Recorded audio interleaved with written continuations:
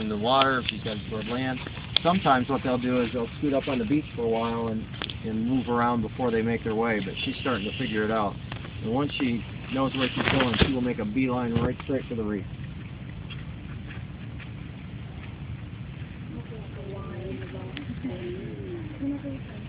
Yeah, I see they're really good on land. Remember, the two-sea snakes could not move on land, but these guys still have the snake-like arrangement. Did you notice the big flat paddle-like tail? For movement in the water?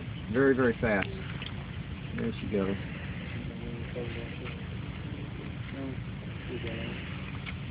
See, she's still not quite sure. She's thinking about it.